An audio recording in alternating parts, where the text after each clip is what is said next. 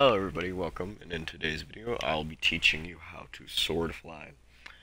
Sword flying is a mechanic on Destiny 2 that allows you to go long distances using a sword instead of a sparrow, because some places you can't summon your sparrow, so you'll need this skill in such situations, like the video I'd recently posted about going out of bounds on Xur's treasure hoard.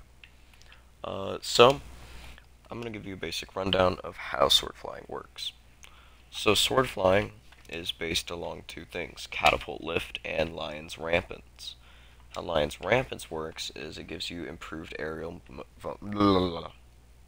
maneuverability, and does all this other crap that's good for Crucible, but that's that's not what we're focusing on. What we're focusing on is the increased maneuverability, which basically allows you to regenerate your jump while you're in air quickly. So some genius person decided to grab out a sword to help delay that time in air so you can regain the catapult lift while you're in air fast enough to use it again and just rinse and repeat. That sounds confusing, but whenever I show you how to sword fly, it'll make more sense. Another thing is that once you jump off a solid platform, you can't get above your maximum jump height there. Unless you land on another solid platform. So basically what that allows us to do is it allows us to go down, and then using our sword we can get back up. That is the basic explanation of it. A lot of mistakes are made in tutorial videos about sword flying, so I'm just going to go ahead and tell you a few things that aren't said in the video. One is that sword flying does not need to be quick. You don't need to just constantly be swinging your sword. You're going to waste your sword ammo, and more importantly, you're going to run out of jump. And once you run out of jump, you're screwed and will keep on falling forever. Second thing, you want to start off with the sword swing instead of just starting off with the jump, because the sword swing will cancel any downwards mobility. At least in my experience. You can start with the jump though if you're not falling, but like if you're falling downwards, you're gonna want to start with the sword swing, so that you don't waste your jump. And by the way, you do not need eager edge for sword flying. That's not necessary. But what you are gonna need is a bunch of sword ammo. So some swords I'd recommend are like Lament, and then also just anything you can run with extra ammo. And the Falling Guillotine I see being used a lot, so that's also cool. But any decent amount of sword ammo will do you well. You do not need eager edge, okay? Now, how you actually input sword fly is you swing your sword, you jump twice, once to activate, and then the other to deactivate. Then you wait a second and swing your sword again, and then repeat. So in practice, it'll look something like this.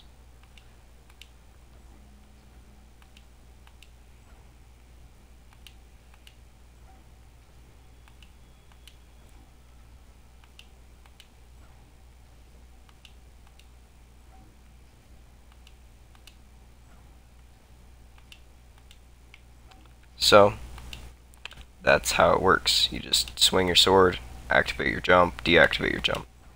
And the timing for it is crucial. That's where everybody makes the mistakes.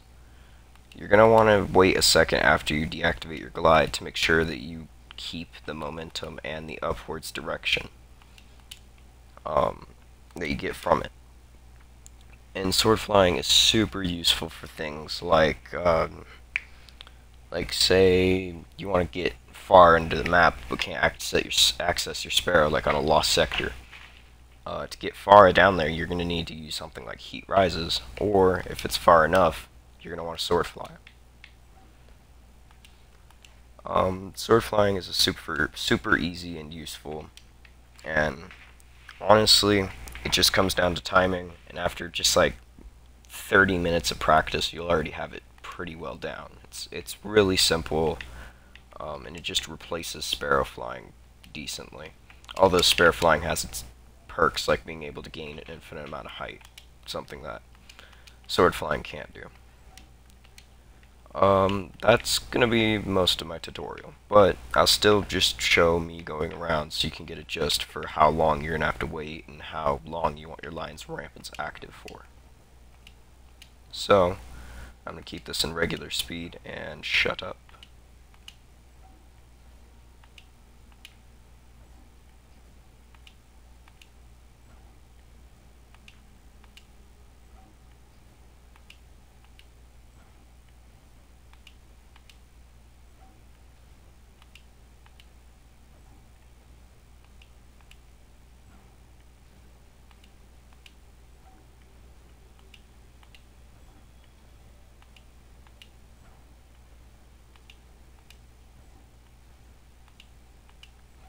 One thing about sword flying that's not frequently said enough is that you can actually fix halfway whenever you swing too fast and start to get the depressing jumps if you just wait a second. Then you'll start to get the rising jumps. You just have to fix up your timings.